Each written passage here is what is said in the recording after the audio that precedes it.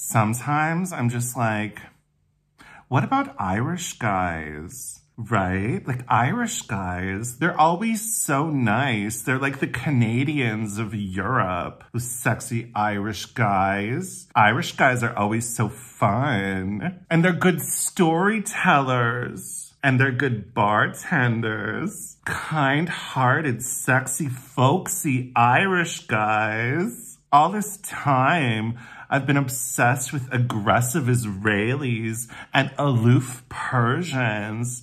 I should have been after an Irish guy. Just imagine if I was with an Irish guy, Patrick. He'd have pale skin and bright blue eyes and black hair. And he'd have his blue eyes looking into my blue eyes and be an ocean of blue eyes. And Patrick would be so evolved too, you know? He'd be a modern young Irish lad. He would have had gone to therapy and worked through all that generational trauma and Catholic guilt. Patrick is his own man. He found his way in the world and he's into alternative music.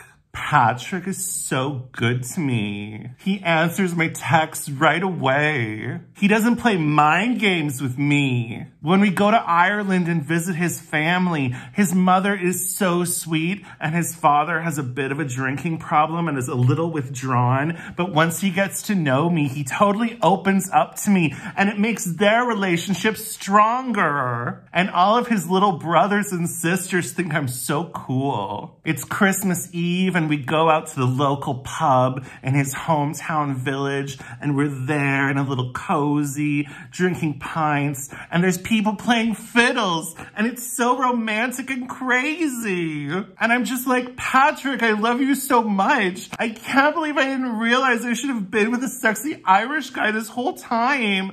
I wasted my youth.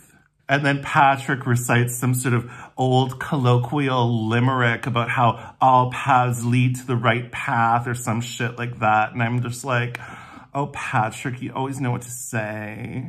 All this time I spent in Germany, I should have been in Ireland looking for Patrick. But to be fair, Dublin is really expensive and I hate flying Ryanair. And the Irish stamp in your passport is huge. It takes up like half of a page. Like, honestly, Patrick, if I was gonna go there to visit you, I'd need a new passport in like 6 months.